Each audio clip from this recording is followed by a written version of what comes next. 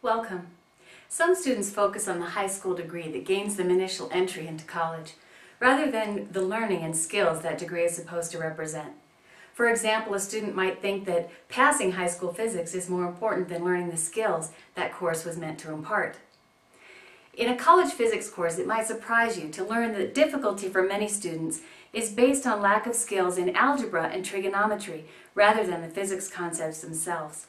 If this applies to you, I encourage you to do what you need to do to gain those skills now. It will be important for your success in a physics course, as well as for all the quantitative courses you take afterward. I'm Dr. Courtney. This problem asks us to consider some basic relationships that will appear over and over again in physics problems to come. We're going to use trigonometry and the definition of gravitational potential energy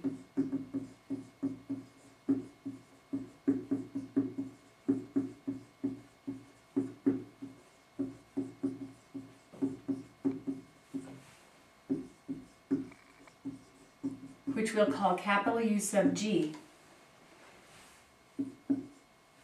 And what we want to do is find a symbolic expression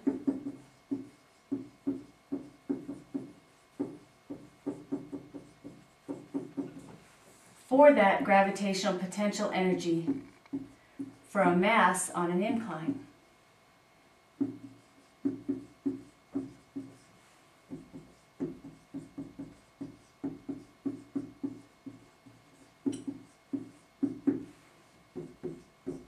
As we develop the problem, a sketch is always a good idea, and here in particular, since we know we'll be using trigonometry, a large sketch is well justified. So we have an incline with a mass on that incline. We know that the angle, we don't know exactly what it is, but we're calling it theta, and the mass is somewhere on the incline that's measured as a distance x along the incline. So on the ground, the gravitational potential energy is 0. And if we're considering with respect to Cartesian coordinates here, there is a vertical height, h, associated with the mass as well. So our plan is going to be to recall the definition of the gravitational potential energy, which, as you recall, is mgh, and then we need to express that height in terms of the geography or geometry of this incline. So in terms of theta and m and x, if needed, then we're going to substitute that back into our definition for the gravitational potential energy to come up with a general symbolic expression.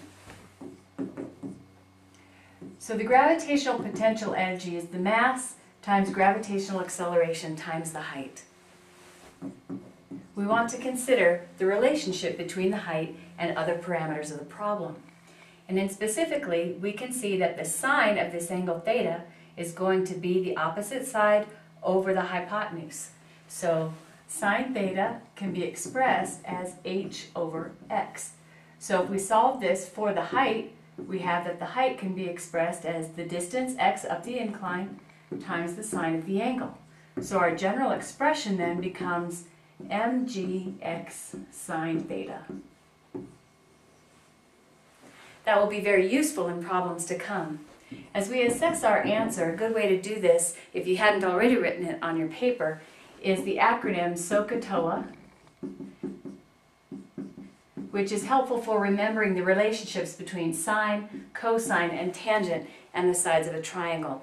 In our case, the sine is equal to the ratio of the opposite side over the hypotenuse, which is what we did, and since that's easy to mess up, it's a good thing to double check as you assess your answer.